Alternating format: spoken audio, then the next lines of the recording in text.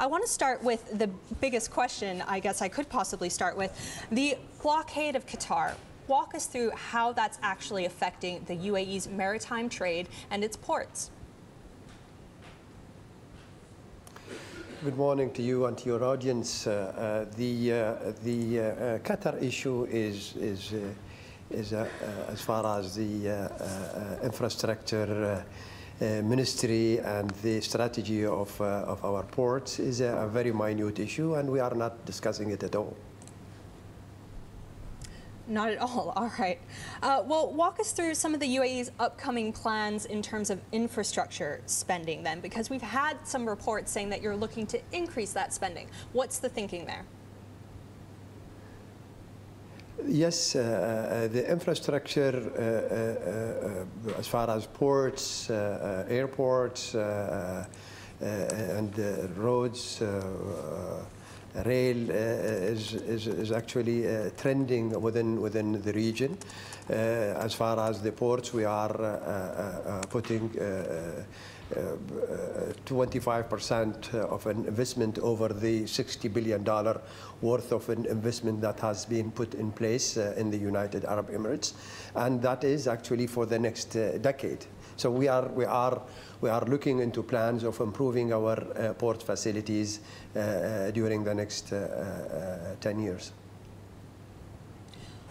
Talk to us about the financing that you envision as you seek to improve various infrastructure projects and transport developments here in the UAE. Is there scope, for instance, for more public-private partnership? No doubt that the PPP issue is trending today. It's not only in the United Arab Emirates, but it's a worldwide issue. And we also have the private sector as a partner in most of our projects, whether it's an infrastructure project or other projects. We are driven by the private sector. We are a market-driven country, and the private sector is always, or has always been considered as a partner for the development of the United Arab Emirates. What's private sector appetite for financing these kinds of infrastructure projects like right now at the moment? It's a huge, tremendous. Many foreign investors, many institutions are looking into partnering with us. We recently getting into some lighting projects, and we have seen offers from all over the world to probably put new street lighting on our road infrastructure in the United Arab Emirates, and that is tremendous. And we've seen that a huge appetite for investment within the United Arab Emirates specifically, and on the region in general. New street lighting, that's exciting. We also had a report recently about Dubai planning to form a $1 billion shipping investment fund. Walk us through the thinking there and what you might use that fund for. Maybe I am not within the circle of such a project, and I would have very little input to give you on this issue. Nonetheless, any investment that is made within this United Arab Emirates is actually building on the stability of the business environment and the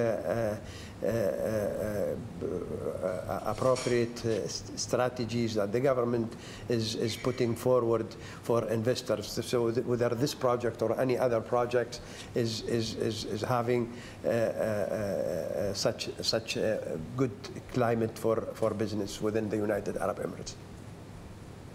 Your Excellency, since we're talking about the industry, the shipping industry, excuse me, I noticed recently the UAE is the only Arab country to be bidding for Category B membership in International Maritime Organization's Executive Council. Why is that important to you?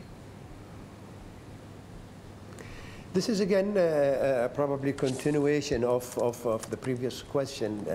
This is actually driven by the private industry that we have. Ports within the United Arab Emirates felt that they have to be within the council, and I always assume that the council of the IMO is actually the kitchen where most of the legislation, rules, regulations are being prepared. And with an industry that is booming in the United Arab Emirates, the industry felt that we, as a government, we should be as an incubator for their willingness to become, for the United Arab Emirates to be a member on the council. One thing, that the industry's requirement. Second, that we have a great infrastructure within the United Arab Emirates as far as the maritime. We are actually number 3 in the world as far as infrastructure, as far as the maritime is concerned. And for that, we felt that we really need to be on that big kitchen to participate in formulating the rules and regulation. The second part is the legislation that we have, the rules that we have, the business environment that we have would actually be a great incubator for us to be participating on a win-win situation with the council of the IMO. We can provide them with what it takes to improve also their business environment. We also have within the region, we have over 20 ports within the United Arab Emirates. 3 of them are in the top 10 for the last 3 consecutive years. So we have good reason to be part of the council. Let's jump from sea to land transport then. I want to talk about the Gulf Rail project. Is that officially dead given the existing delays and the ongoing situation with Qatar? I don't know where we got the idea of dead. It is still a project, and we, as far as the United Arab Emirates, we've completed over 266 kilometers of that portion. We are negotiating now with Saudi Arabia to incorporate their activities within. We are also arranging with our neighbors, Omani, as to continue with that. Nonetheless, as far as the rail within the United Arab Emirates, it's on the go, and we are looking into options of executing it and the portion of execution. Your Excellency, looking at the whole of your remit, which is quite big, we have air, land, and sea transport. Give us a holistic, rough estimate of your upcoming financing needs. I would give you, we're looking into over $20 billion of investment over the next decade for such industry. Most of it is going into the maritime. The maritime industry is well established in the United Arab Emirates, and we feel that we should actually improve the status.